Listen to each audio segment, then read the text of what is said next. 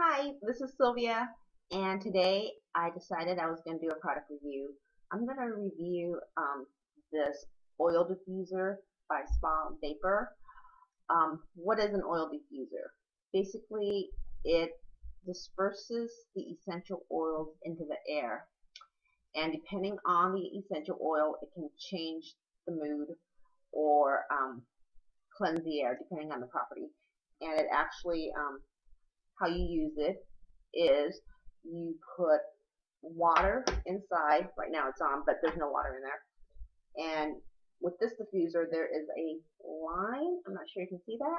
So I would fill the water up to that line, and then I would put 3 or 6 drops of essential oils, whether it's lemon to, get rid of some nasty smell in my air, or just to refresh it, or maybe some cinnamon, or melaleuca slash tea tree to disinfect the air because it's cold season.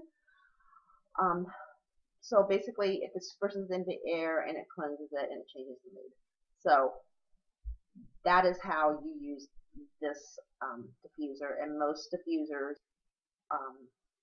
are similar in terms of using it. It just looks a little bit different how they built each one. The features of this one is there is this lovely on and off switch in the front, or right here, and then you can turn this light. This light, it switches. There's 6 of them, and it just rotates it through it, and you can turn it on and off here. This is a BPA-free plastic, and it does work with purified water. Some of the oil diffusers require tap water. What I like about this one, when it is done, when the water, as it's dispersing the water into the air, it removes it from inside the container. And when the water gets like, I think, a 1/4 inch down, it automatically turns off. So that's one feature I really like, because then I don't have to worry about, oh, is it low and is it going to stay on, and so forth, even though it's not dispersing, any of the essential oils in the air. It's really lightweight, really easy to be carried around, portable, and it costs around $30 to $35, maybe up to $40 on Amazon, depending on the retailer you purchase it from, or the retailer that is selling it through Amazon. It's a pretty lower costing unit. Most of them are around $50 to $60, and some of them go up to, in the $100 to $200 range. So those are the features I really like about this one. Of course, I have to talk about the negatives. It is lightweight.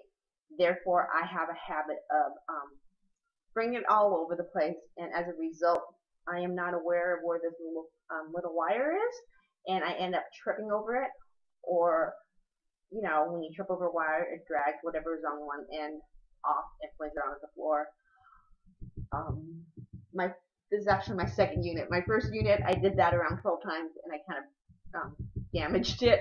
So it's great that it's portable, but at the same time, if you're not aware of where you're putting it and where the wire lays, you might trip over it quite a bit and eventually end up ruining the unit. The other thing I don't really like about it is there's this slit right here, and I'm guessing the slit is to allow the little motor in there to have to cool down, to get air and so forth. But unfortunately, when you're filling it with water, if you get water in this slit, the unit stops working. Me and my girlfriends have found that if you let it dry or turn it over and let it dry, after a day it'll start working again. But if you get water in here, then it will keep the unit from working. So you have to be careful to fill the water from one of the other 3 sides. And finally, I don't like the fact that there is a little bit of water left in here when the unit turns off. I understand why that happens, because there's not enough water for the ceramic disc to disperse the essential oils into the air. But the thing is, this unit kind of can't stay wet for long periods of time, and maybe that's not coming out right.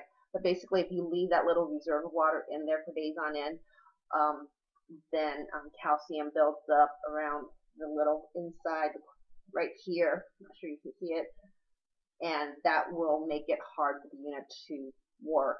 So I try to remember to pour out my leftover water at the end of the night, because I do use this on a daily basis. So my tip is try to keep it in one place, or try to remember the places you do keep it. That way you're not tripping over the wire, and clean it out every couple of days. Besides, pouring out the extra water, it comes with a little brush, and you just scrub the inside here just to remove any calcium or mineral buildup. And that's it. If you're interested in looking at this on Amazon, there is a link below. Also, if you want to subscribe to my channel, that'd be really appreciated. And that's about it. Have a great day.